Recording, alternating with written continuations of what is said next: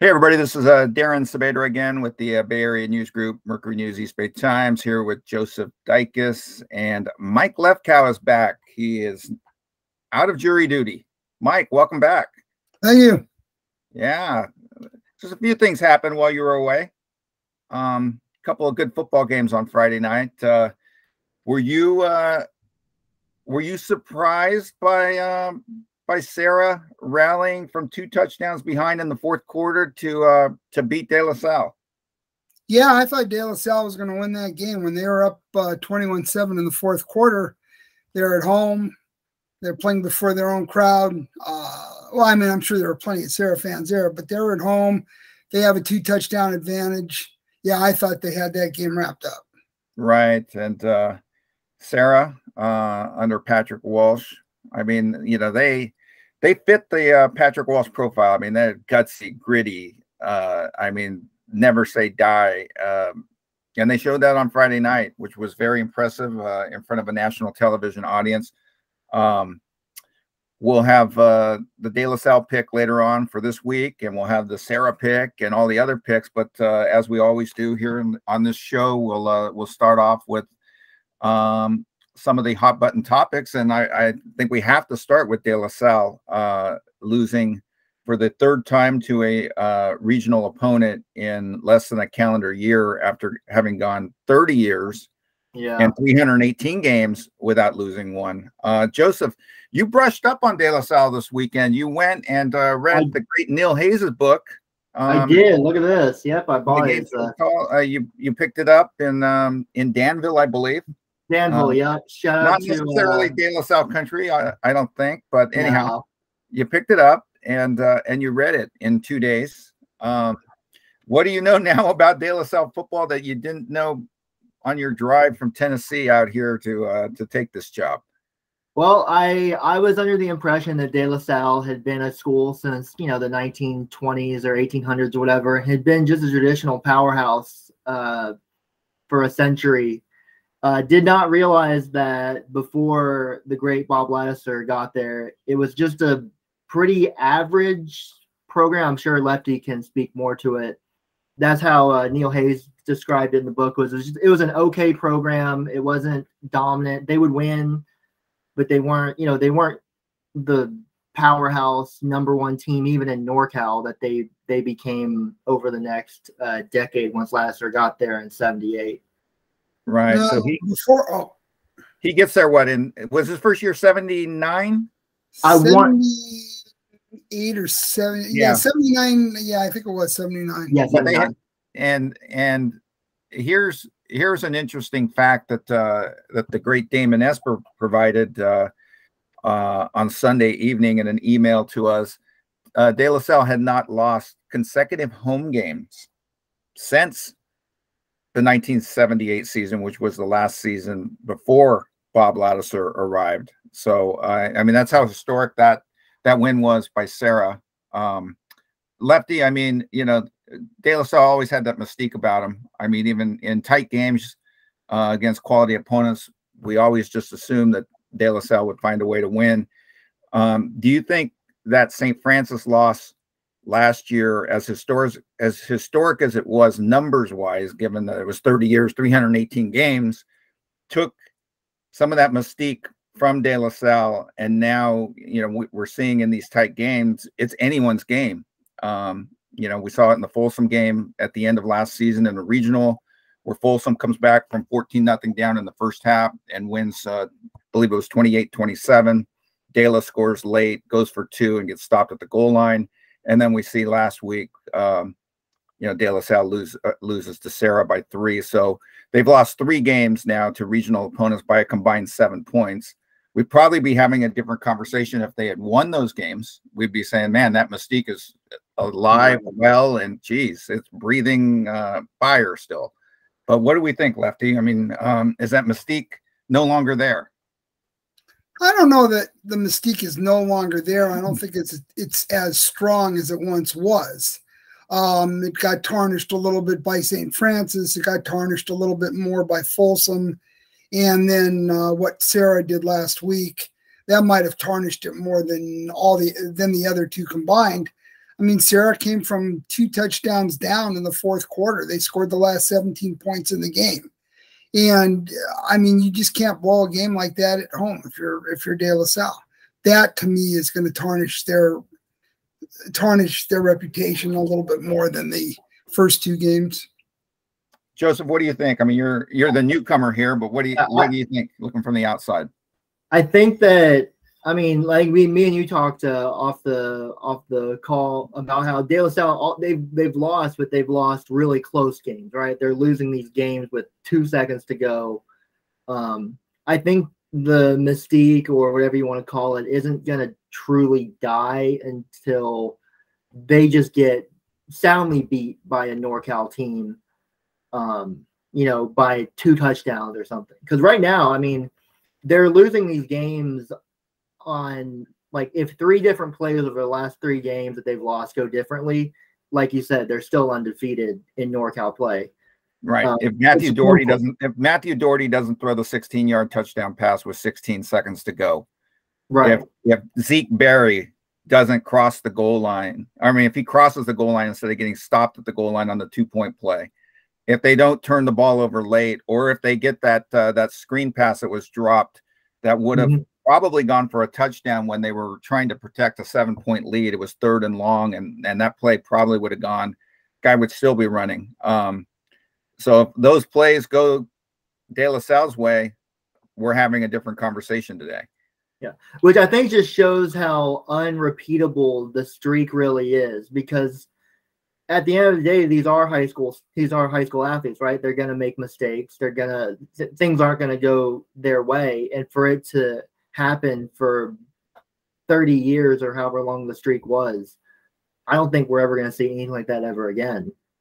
I agree. I think when you talk about mystique, I'm not sure the mystique is totally diminished either. I mean, we're talking about the 3 teams: St. Francis, Folsom, and Serra. How would are the other teams in the EBAL going to no longer feel intimidated by De La Salle? Are there any other public or private schools in Northern California that would no longer feel intimidated? All right, maybe Central Catholic up in Modesto, maybe St. Mary's of Stockton. But, I mean, I don't think De La Salle's mystique is totally diminished. I think that there's a level of teams in Northern California, and maybe it's 4 of them: St. Francis, Serra, Folsom, and De La Salle, that are playing on one level and everybody else is on a different level. And maybe all those other teams would be intimidated and feel the mystique of De La Salle. And they still do have a streak. I'm not sure off the top of my head what that number is, but it obviously is now 31 years in which they have not lost to a team from the North Coast section, which is the section they play in. Pittsburgh has had a number of opportunities and is probably going to get another opportunity later this year. Clayton Valley did tie them back in the 2004 season, right, Lefty? The same year, I think they lost to Bellevue, had their 151 game streak ended. And then Clayton Valley tied them. But a North Coast section team has not beaten De La Salle since Pittsburgh did it Patrick Walsh's junior season at the Oakland Coliseum, right, Lefty? Yeah. Yes. So that is a storyline moving forward, given the team that Pittsburgh has. We all, or not all of us, Lefty, you picked Pittsburgh to win last week over Liberty of Henderson, Nevada, and I thought that was one of the more impressive outcomes of the weekend, with Pittsburgh going down there into San Diego at the Honor Bowl and coming back with a 30-2 win. Jaden Rashada throwing 3 touchdown passes, and he threw for 298 yards in that game. Pittsburgh, obviously, I mean, there's a long way to go. Pittsburgh still has to play Folsom. They're going to play Mac, and they're going to go through their league schedule. But that Pittsburgh De La Salle game, if it happens in the North Coast section playoffs, I mean, maybe that will be something to keep an eye on. Well, I think what's happening is we're waiting to see which teams can join the 3 that beat De La Salle, and what teams have reached a level where there's no longer a De La Salle mystique. I mean, I still think when you look at the EBAL, is San Ramon Valley or Monte Vista or California, teams like that, can they overcome the De La Salle mystique? Right. You know, even some of the schools in the West Cal, could Bellarmine beat De La Salle? I don't know. They almost ended the streak in 2010. Yeah, but that's 12 years later now. They missed an extra point in overtime. Speaking of the WCal, Serra seems to be, you know, with their 2 wins, although they easily could have been 2 losses, but their 2 wins in the record book, beating Folsom 17-12 and De La Salle 24-21. And given what happened to St. Francis last week, losing to Monterey Trail at home by 3 touchdowns, Serra at this point looks like the clear favorite to win the WCal and the CCS Division I championship, which would mean Serra would end up playing one of the big boys, Mater Dei or Bosco again, down there in Southern California. What do you make of Serra, Lefty, being 2-0 after that schedule Patrick put together for his team? Well, I mean, I think it's a heck of an accomplishment because they went on the road in both games and beat 2 very good football teams. So, I mean, it's a heck of an accomplishment. I mean, when I saw that schedule, I thought he was out of his mind. But, you know, because I still kind of believe in the ABC type college scheduling where you schedule 1 or 2 teams that are really tough, then a couple teams on your level, then maybe you schedule a cupcake just so your kids can have an easy week, build some confidence, and not have 5 injuries. So, I mean, you got to hand it to Serra. They're playing great football right now. No doubt about that. Yeah. And I'll be at that game on Saturday. So you will be, and we're going to discuss it here in a little bit in our picks. But before we get to the picks, Joseph, I know you wanted to touch on the game you were at on Friday night. You were at McClymonds in Oakland to see them McClymonds play Bellarmine in a thriller. It was a game where, on one hand, I felt like McClymonds should have just dominated that game. Bellarmine had a couple injuries midway through the first half, early third quarter. But at the same time, McClymonds, they made some mistakes. They committed some penalties. And Bellarmine, I think, is probably the best 0-2 team in the Bay because they lost to MA and the Jury on Dickey show week 1. And they really, I don't think, should have been in the game against McClymonds after a certain point, and they just stuck around and had a chance to win. They had the ball. McClymonds at Mac had kicked a field goal, and they were driving, and it looked like, oh, they're going to score a touchdown and win. So, yeah, no, I think Bellarmine, I think they're going to get some wins pretty soon. Maybe probably this Friday, I would think.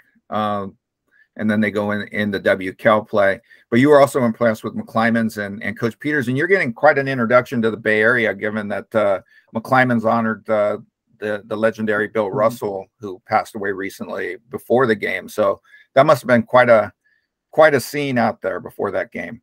It was. You had not just Coach Peters, you had I think it was Will Cherry, you had Antonio Davis, 2 former NBA players. You had a lot of many figures from that community were at the game. I think you had a council member from Oakland. They had this giant banner that they're going to put up at the school, where one of the administrators told me we're going to put it front and center so everyone can see what Bill Russell did and what he accomplished. And I have a feature I'm working on, should be out tomorrow, just about the legacy of Bill Russell and how he continues to help McClymonds students even now. Very good, and we can check that Probably out. Should do that for Frank Robinson too. He was pretty good in his the baseball great. Yes, you can check and out. They played on the same basketball team. Yep, Joseph, your story will be on the Mercury News and East Bay Times website at some point, probably tomorrow. So check that out. Anything else you guys want to address? Did either team know who Bill Russell was? What? Did the players from either team know who Bill Russell was? Yeah, I think they did. I joked with Coach Peters. I was like, I'm sure some of them just know him from the NBA 2K video game series. But yeah, Coach Peters was like, yeah, you know, people back in my day, I know who you know, Bill Russell was, and Vita Blue and Robinson and all those guys are. He said, I don't know if the kids these days know quite how great those guys were. Anything else you guys want to discuss before we move on to the picks? No, let's make our picks. I'm ready to not be. I'm 15-15 right now, I think, in terms of picks. Through 2 weeks, you went from 6-9 in week 1 to 9-6 in week 2. I matched my 9-6 from week 1 to go 9-6 again. And Lefty, you went 10-5. Joseph had the big pick. He had Serra beating De La Salle. You and I both took De La Salle. But Lefty, you had Pittsburgh winning, and Joseph and I had Liberty of Henderson, Nevada. So, yeah, but anyhow, let's get going. I didn't do a ton of research like I normally do. So maybe, Joseph, if you have some blanks to fill here on a couple of these games. But we can start off with game 1 on the list, Friday night at Los Gatos. These games are all scheduled for, or most of these games are scheduled for 7 o'clock, but because of the heat, it's possible that some of these games could be moved back to later in the evening. But we got Live Oak at 2-0 going to Los Gatos. It's going to be a major step up in talent for Live Oak, which hammered Gun last week 55-0. They're going to be going up against Los Gatos at 1-1. I got Los Gatos. I mean, who do you guys got? Los Gatos. Yeah, I think Los Gatos wins easily. All right. Game 2 on the list, San Ramon Valley at home against Elk Grove. Elk Grove lost to MA last week on the road 40-20. They're coming back to the Bay to play San Ramon Valley, which had a very impressive season opening win at Vintage. And they had last week off, so they're coming off a bye. San Ramon Valley at 1-0 home opener. I'm taking the Wolves, so I'm taking San Ramon Valley to go to 2-0. Who do you guys got? I'm going to go with San Ramon Valley. I think they're a pretty good team. Yeah, I went back and forth, but I think I'm going to go with San Ramon Valley as well. Joseph, you'll be at this game to see Luke Duncan, the UCLA commit quarterback out of Miramona. You're going to tell us all about him in your game story here on Saturday. Or yes. Late Friday night. Friday night. The game is on Friday. It's in Orinda. It's Miramone at home playing Skyline. Both teams are undefeated. Skyline at 1-0, Miramone at 2-0. I'm taking Miramone to go to 3-0. I'm expecting them to win fairly comfortably in this game, but we'll see. Joseph, who you got? Yeah, I've got Miramone as well. Coach Jack Schramm said he expects Skyline to try to use their size to, I guess, hold the ball, maybe keep Duncan off the field, but I think Miramone takes it pretty easily. Lefty? Yeah, I think Miramone comfortably. Game 4 on the list, it'll be De Anza at home to see the team that Joseph just covered, McClymonds. McClymonds at 1-0, De Anza 1-0. In the Max Preps era, De Anza is 0-3 against Mac. They lost to him 22-8 last year. I'm taking Mac in this game. I think it'll be fairly competitive, but I think Mac will probably have too much for De Anza. But like I said, I think it'll be fairly competitive. Lefty, who you got? Yeah, I would go with Mac. I agree with you. This game might be competitive, but De Anza's not going to beat McClymonds. Yeah, I think Mac takes it. Man, I think we're agreeing with all of our picks so far. It happens sometimes, but maybe we'll go separate ways on this next game. Game 5 on the list in Hayward. Phil Jensen will be there for us. It'll be Mount Eden 2-0 at home to play Tennyson 2-0. Last year, Tennyson beat Mount Eden 23-20. And Tennyson in the Max Preps era, which goes back to 2004, is 9-7-1 against Mount Eden. So these teams have been fairly even over the last 20 years. I'm taking Tennyson to go to 3-0. I'm taking Tennyson with the road win at Mount Eden. Joseph, who you got? I'll take Tennyson too. Lefty? I think Tennyson wins a close game. I just think they have a little better talent than Mount Eden does. So all three of us going Tennyson. Game 6 on the list. Lincoln San Jose at home playing Aragon. It'll be Kevin Collins, the coach at Lincoln, going up against his really close friend Steve Salle at Aragon. Lincoln is 1-7 against Aragon in the Max Preps era, but they have not played since 2015, which was a 42-15 Aragon win. Lincoln coming off the big bone win. Aragon lost its quarterback, I believe, last week against Monterey, and they only won 7-6. Lefty, who you got?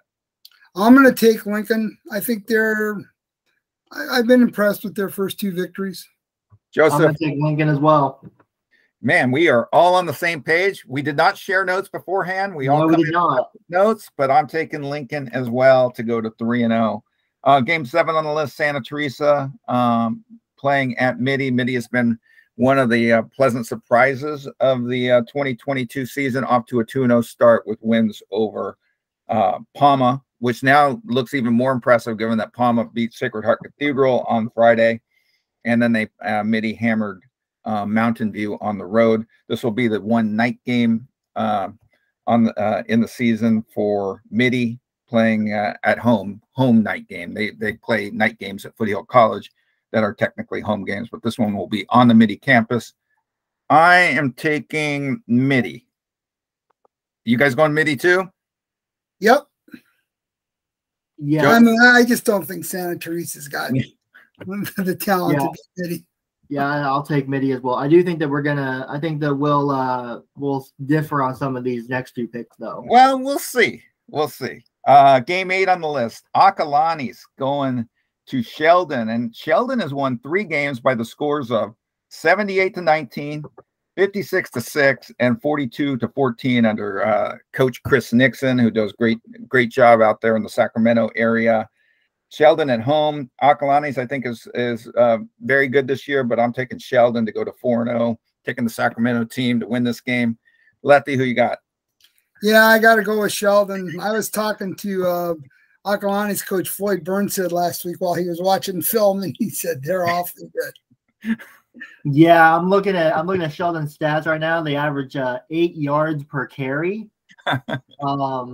Yeah, I mean, if Akalani's playing at home, maybe you might take Akalani's, but they're going on the road this afternoon. I think Sheldon wins that one. All right. Game 9 on the list. Rockland, another Sacramento area team at 2-1, traveling to play Antioch. Antioch coming off a tough loss last week was that overtime to Vintage? I think it was overtime to Vintage. Rockland has a loss to Turlock on the season. I'm taking Rockland in this game. Lefty, who you got? Yeah, I'm going to go with Rockland. Antioch, I'm sorry. Antioch was ahead 16-0 last week against Vintage and lost it. So you're taking Rockland? Yep, I'm taking Rockland. I'm taking Antioch. They were up by 16. They fumbled it away, but I think this week they're not. I think they're gonna win. This is where I make up a little bit of difference on you guys in the standings. Yeah, you might. This is game 10 on the list out of 15. Clayton Valley Charter, another really, really good 0-2 team with losses to Del Oro Loomis last week, 31-27. Then they also lost to a really good Salinas team. They're going on the road to play Canyon Springs of North Las Vegas, a team that Coach Murphy seems to schedule on a very consistent basis. Yeah, I think the Canyon Spring coach played for Murphy at did he? Nature Valley, yeah. So Clayton Valley is 4-0 against Canyon Springs. They beat them 35-6 in 2019. Canyon Springs is 1-1. I think this is going to be the turnaround trip for Clayton Valley. I think the team is going to bond, get closer together, and this is going to turn around their season. I'm looking for Clayton Valley to win on the road in probably 150-degree heat in Las Vegas. I mean, do they play indoor? I don't know anything about Canyon Springs, North Las Vegas. I assume they play outdoors, and maybe this game will start at like 11:30 at night. I don't know. But anyhow, I'm taking Clayton Valley to win. Who do you guys got? Clayton Valley. We keep picking them to win. Eventually, they're going to win a game, right? Yeah, I mean, Cal Preps picked Canyon Springs to go 2-7 this year. They're not a real good. I don't think they're that good a team. Clayton Valley has to win this game in my mind. If they don't, they've got some problems. Yeah, this is must-win territory. Must win for Coach Murph and the Ugly Eagles. Game 11 on the list, Bellarmine, 0-2. We talked about them earlier, probably the best 0-2 team. Joseph said in the Bay Area, but they might be the best 0-2 team in Northern California. Playing San Leandro at 1-1. This game's going to be at Burrell Field. I think these teams played a really good game last year that Bellarmine won. I'm taking Bellarmine to get its first win before WCal play starts in 2 weeks. I'm taking Bellarmine to beat San Leandro on Friday night. Who do you guys got? I'm going to go with Bellarmine. Bellarmine and Joseph? I think Bellarmine wins. I think they win convincingly. All right. Game 12 on the list. The Pittsburgh Pirates and Jaden Rashada traveling to San Ramon to play California. California, another surprise 2-0 team given the amount of talent they lost from their roster last season. Pittsburgh, in my research, is 4-3 against California, but this is the first meeting between the teams since 2015. Looked like on Max Preps. Sounds about right. Pittsburgh won that game 28-0. Gonna be a lot of orange out there, right, Lefty? There certainly will. A lot of orange. Yeah, both teams. Who do you got, Joseph? I'm taking the upset. I think California wins. Whoa! I think this is going to be a classic letdown game. You know, I think I told you off the record, I guess, that I think Pittsburgh has the best win of any Bay Area team going to San Diego and beating Liberty of Nevada. But I think this might be a letdown. So California is a really talented team, and I think they somehow get the win.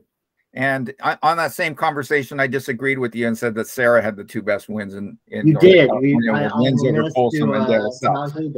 So just wanted to set the record straight there. Lefty, I'm going Pittsburgh in this game. Who you got? Yeah, I'm going to go Pittsburgh, but I think this game might be close.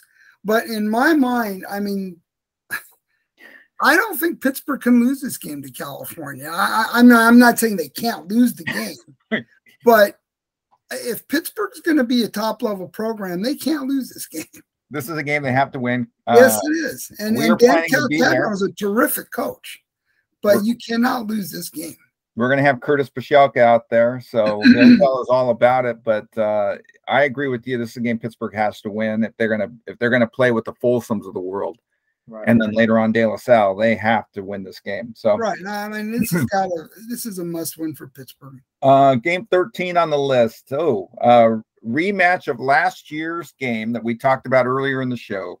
St. Francis at 1-1, coming off a not a great loss at home, 21-point loss, 28-7 to Monterey Trail Elk Grove, a team that De La Salle beat on the road by 16 in week 1. And De La Salle coming off a loss to Serra. I think this is kind of like a double whammy for St. Francis. De La Salle was going to be ready for them no matter what, given what happened last year. And now De La Salle's coming off a loss. So, two definite motivating factors for De La Salle. But you got to say that, if St. Francis is the top-level program that we think it is, they got to be pretty upset, too, after losing by 3 touchdowns at home. Right. Game scheduled for 7:30. I talked to Leo Lopez at De La Salle, the athletic director, today. It's possible the game could be pushed back later in the evening if depending on what the weather is. If it's too hot, they'll move it back a little bit, like other games in the area. I'm taking De La Salle to get back on track. I think they win this game and go to 2-1. Lefty, who you taking? Yeah, I'm taking De La Salle. I could see a running clock in the fourth quarter. Whoa! Ooh. I'm not going there. I just think that De La Salle is going to come out snorting fire, breathing fire. They're going to be angry. They're going to be upset. And I think they just have a better team than I think St. Francis a little down. You just gave me the lead quote for the prediction write-up. Wow. What do you think? What do you think, Joseph? Is that the lead quote? Yeah, that's a lead quote. I mean, look, I until about 5 seconds ago, I had St. Francis picked, but I'm kind of like, Lefty. I don't think there's going to be a running clock. I don't think it's going to be that bad. But I think De La Salle, and like you said, Darren, they're going to be motivated. I mean, they're already motivated, but they're going to be pissed off now. They're not. I don't see them losing 2 games at home. In the same season, back to back. I just think St. Francis is a little inexperienced this year, and with that said, they do have Matthew Doherty, and they have Andrew Atkinson, the receiver. Yeah, right. No, I know. It was big time. No, I know. I've seen them both. So we're all taking De La in this game. Okay. Only 2 more games left. We got Saturday afternoon. Joseph, you're going to be out there to see our new #1 ranked team, the Serra Padres, playing their home opener against Central Catholic-Modesto. Central Catholic, usually a very, very strong program. They have losses, though, in back-to-back weeks, losing to St. Francis, where they coughed up a lead, I think, on the road in St. Francis's season opener. And then they lost to who'd they lose to last week? St. Mary's? St. Mary's of Stockton. St. Mary's of Stockton beat them fairly comfortably, right? I think it was 47-7 or something like that. It was more than comfortable. It was running clock territory there. Okay. I think Serra wins his home opener in the afternoon there in San Mateo at the Brady Family Stadium to go to 3-0 going into WCAL play. Lefty, you with me? Yeah, after I saw how badly Central Catholic lost last week, I said, yeah, this is going to be a Serra not an easy Serra win, but I think Serra wins comfortably. Yeah, I know. I'm going to be the one out there baking in the sun at 1:30 in the afternoon. I think I'll be watching Serra win by 3 or 4 touchdowns. There you go. We have one running clock. Running clock. Maybe. One more game. Last game on the list. Joseph picked these games for us this week, Lefty. Mm-hmm. These are the games that he picked. Amador. This is an interesting matchup. Amador Valley at 1-1. Their only loss was the 7-3 to El Cerrito, going on the road to play Menlo School in a Saturday afternoon game. Menlo School at 2-0. I went back and forth on this game. I ended up going with the home team, Menlo School, to win. But this should be an interesting, competitive, good game. Joseph, who you got? I've got Menlo School. They're going to go 3-0. I think they're knocking on the door of being ranked. There you go, Lefty. I think Menlo School's got a real nice team this year. I think they're going to win that game. All right, Lefty. Did you and I differ on any pick? I don't know. I don't think we did. We might have been. God. Yeah. I can't catch you this week. No, not if we picked all the games the same. Oh wow. I think next week we got to get some game. It was pretty tough this week. I went through the schedule. There weren't a lot of games where you're like, oh my God, that's going to be a nail biter. Right. No, there weren't. I think the game that I might have had the most doubt about was Lincoln Aragon. Yeah, I had some doubt there too. But if Aragon doesn't have its quarterback, that's a big difference. That's true. That's true. Be sure to check us out, mercurynews.com, eastbaytimes.com. Get a digital subscription. I think they got a deal going on, a Labor Day deal. So check it out. I think that deal runs through the middle of September. You can get our coverage all season long. Lefty, any parting words? No. It'll be interesting to. It'll be interesting. I guess I'm kind of interested now in that De La Salle St. Francis game that I threw out that running clock stuff. But no, I think a lot of the games this week are kind of slam dunks. Yeah. Joseph, any parting words? Other than I'm hoping to catch you guys little by little. Just to say that the Athlete of the Week poll is still open. When this gets uploaded, we should still have 5 or 6 hours probably. That's true. All the way till 5 o'clock on Wednesday. And to any voters who are listening out there, sending an email saying who you are voting for does not count towards the vote. You need to vote in the poll on the website. And the poll is right there at the bottom. Just scroll down and vote. And athletic directors and coaches, if you're listening, get those nominations in by 11 a.m. on Monday. If you want your student athlete represented in the poll. So yes, please do. Please upload your stats to Max Preps. That helps a ton. There you go. Yes. When you have a small staff, it helps with these coaches or team statisticians or athletic directors, whomever. Put your stats on Max Preps and you'll get more coverage. So anyhow, that's it for this one, week 3. We'll see you guys next week.